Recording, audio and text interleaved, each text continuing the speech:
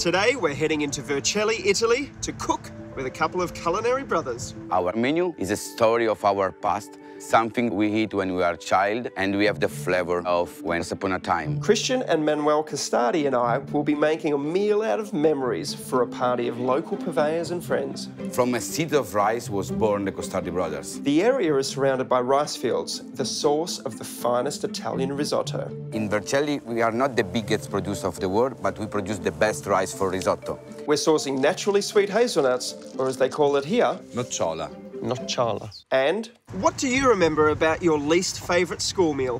The nightmare of every single child in Italy of eating tomato rice. It's like the worst risottos ever. And your night. Well, leave it to the Costardi brothers to reinvent it as gourmet. Grazie. It's Italian memories made magic, next on a Moveable Feast with Fine Cooking Magazine.